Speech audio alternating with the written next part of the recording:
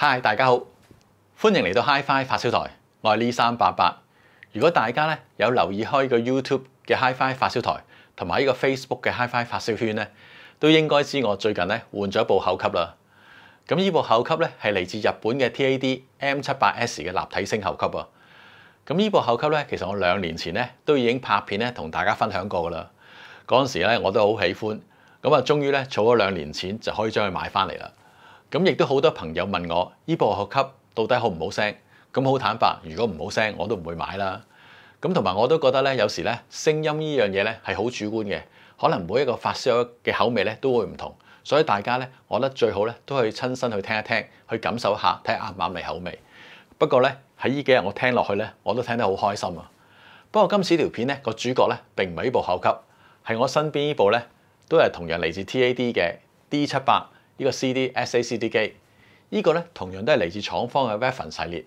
咁如果大家想知我今次聽咗呢部機之後咧，會唔會同呢部後級一樣咧令我中毒咧？咁就唔好行開，繼續睇落去啦。咁同埋呢條影片未開始之前咧，先多謝大家一直支持 Hi-Fi 發燒台。如果你睇緊條片咧仲未訂閱，就快啲訂閱啦。因為要你嘅支持咧，我先可以再拍多好片同大家分享噶嘛。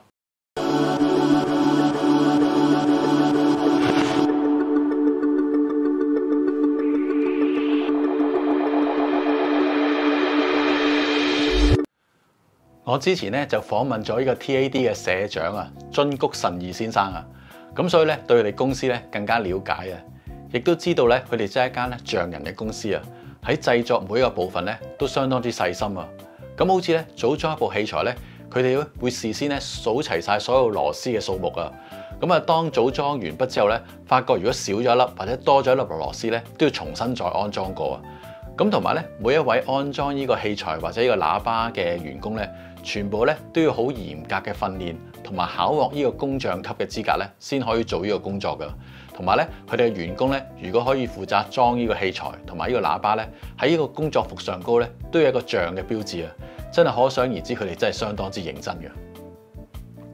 今次咧試聽呢款咧 TAD 嘅 D700咧，其實都一樣咧係由呢個工匠級嘅員工咧去組裝出嚟㗎。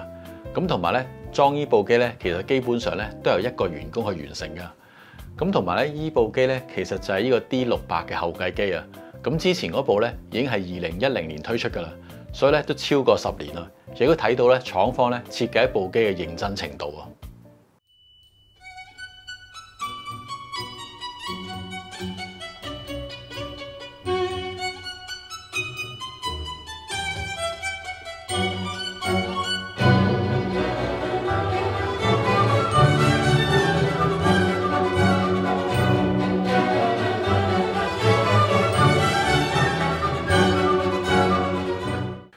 咁如果睇個外表咧，呢個 D700咧同埋上一款嘅 D600咧，基本上都係一樣嘅。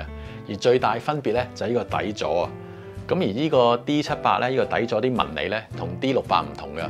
咁原來呢個底座啲紋理嘅靈感咧係嚟自於日本啲城堡嘅石牆啊。咁睇落去咧真係相當之靚，咁同埋摸落去咧都好有質感啊，真係好似藝術品咁樣啊。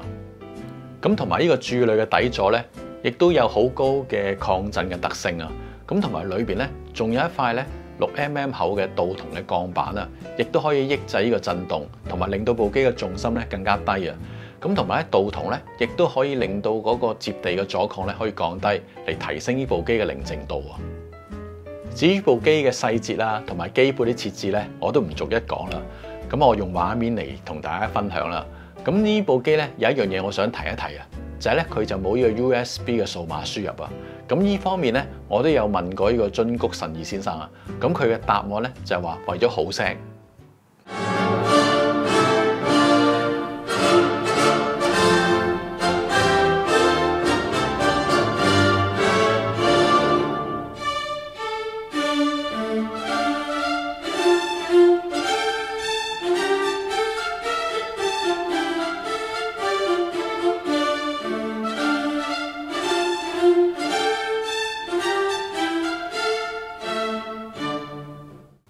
D700咧相比起 D600咧，裏邊都有唔少地方提升啊。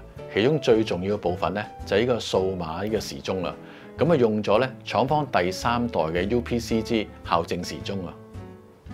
將呢個震動器咧升級去到超高精度嘅 SACD 石英晶體震動器啊，明顯咧將呢個 CN ratio 降低嚟提升嘅音質啊。至於乜嘢係 CN ratio 咧？呢個咧就係呢個 carrier to noise ratio。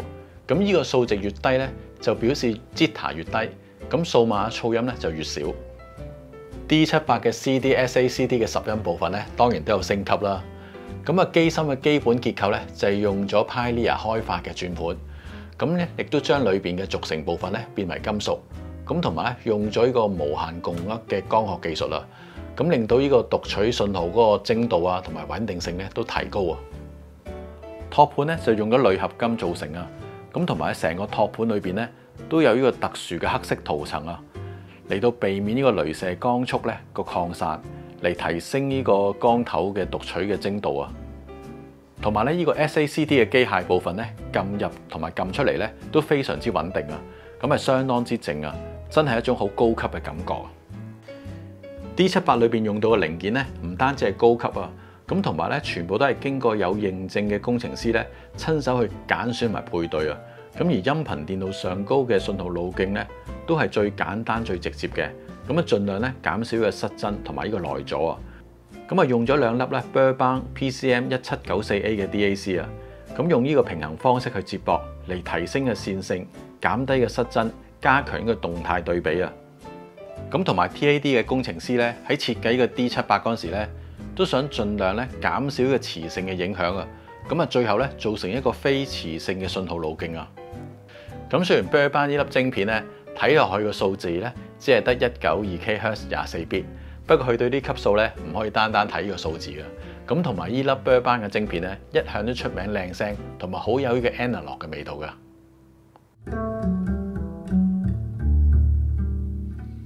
Moons and Dunes and Ferris wheel, the dizzy dance and way you feel as every fairy tale comes real. You know I looked at love, ooh, love that way. 同大家睇下呢個 TAD D700 呢個分體電源啦。咁大家都知道啦，分體電源咧有啲咩好處啊？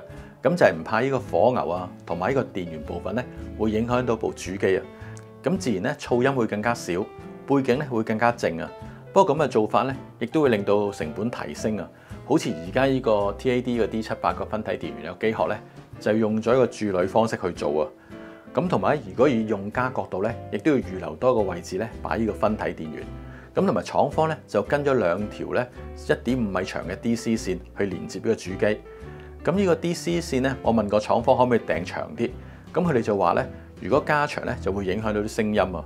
咁雖然話分體電源嘅震動咧係唔會影響到部主機，不過廠方咧都想盡量咧減少個電源自身嘅震動。咁所以咧同主機一樣啦，成個電源部分咧都裝咗喺個鑄鋁嘅機殼上邊，咁嚟抑制呢個不必要嘅震動啦。咁而呢個分體電源嘅底部咧都有3隻咧一體成型鑄鋁嘅釘腳啊。咁令到呢個分體電源咧更加穩陣啊！咁至於呢個分體電源裏邊咧，就有一隻400VA 嘅環油。咁如果以 SACD 嚟計咧，都相當之足夠啊！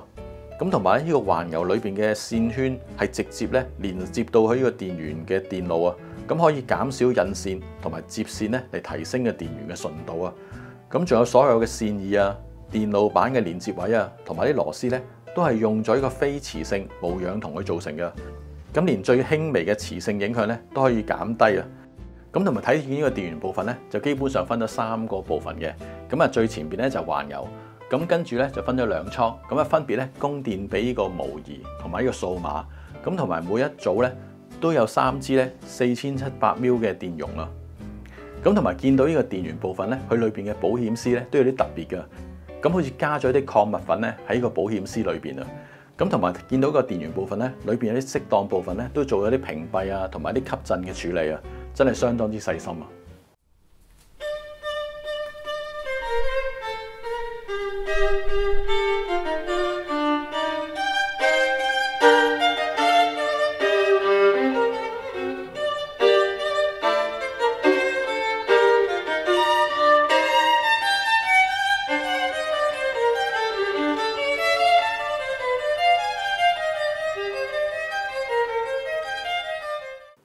今次咧試聽呢部 D700咧，第一樣令我最驚喜咧就係好夠靜啊！真係個背景咧好漆黑㗎，咁同埋黑得嚟咧，佢唔係嗰種死死實實，係一種通透感㗎。咁可能咧大家未聽過咧，真係唔知我講緊啲乜嘢，點樣黑得嚟咧有通透感啊？咁其實咧我真係唔知點樣去表達出嚟俾大家知啊！咁我打個比喻啦，咁就好似大家睇個影像咁樣。咁啊，見到呢個影像啲黑位咧，唔係話得個黑字嘅，其實裏邊咧都有啲細節有層次嘅。咁呢部 D700咧，真係可以表現到咁樣嘅感覺出嚟嘅。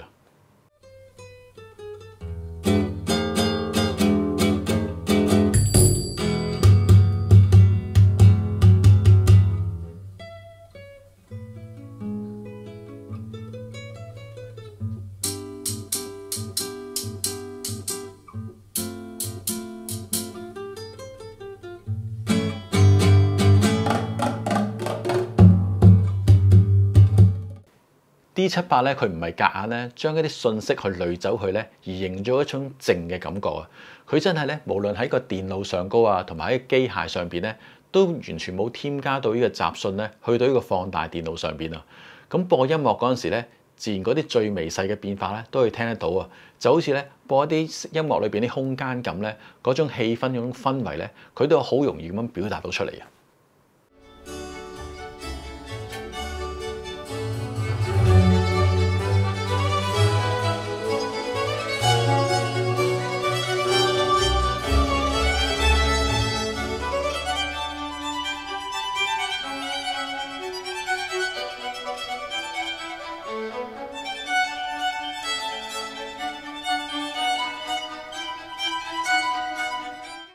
當我咧聽呢個人聲，特別係女聲啊，咁我覺得呢部 D700咧嗰啲聲底咧係唔算好厚聲啊。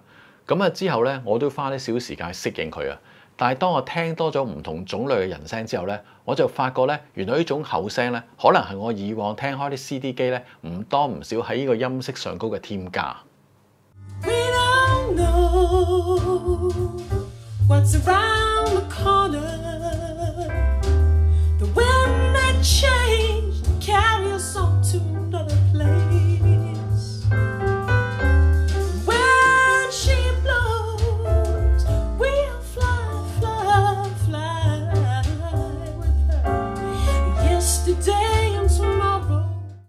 雖然好多廠家咧都會標榜佢嘅器材咧係冇音色嘅，咁我今次咧聽完呢部 D700咧，我真係領略到咧一部冇音色嘅 CD 機啊！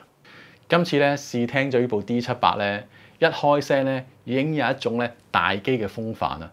嗰個音場咧真係好定嘅，咁同埋個密度感亦都好高。播啲音樂咧，啲條理都好清楚啊！咁同埋咧個反應速度咧都好夠快啊！所以咧幫播一啲咧比較複雜嘅音樂咧，都完全考唔到佢啊！嗰個層次感都相當之好啊！咁啊，當播一啲交響樂咧，去到啲大爆棚嗰陣時咧，都完全咧唔會話亂嗰啲感覺，同埋咧成個音場咧喺對喇叭後邊咧一字排開嘅感覺係相當之精彩嘅。咁同埋聽到呢部機咧，我都有咁嘅表現咧，除咗話個分體電源之外咧，同部機做得夠紮實都有關係嘅。因為咧，就算開到好大聲咧，啲聲波咧都唔會影響到呢部機啊。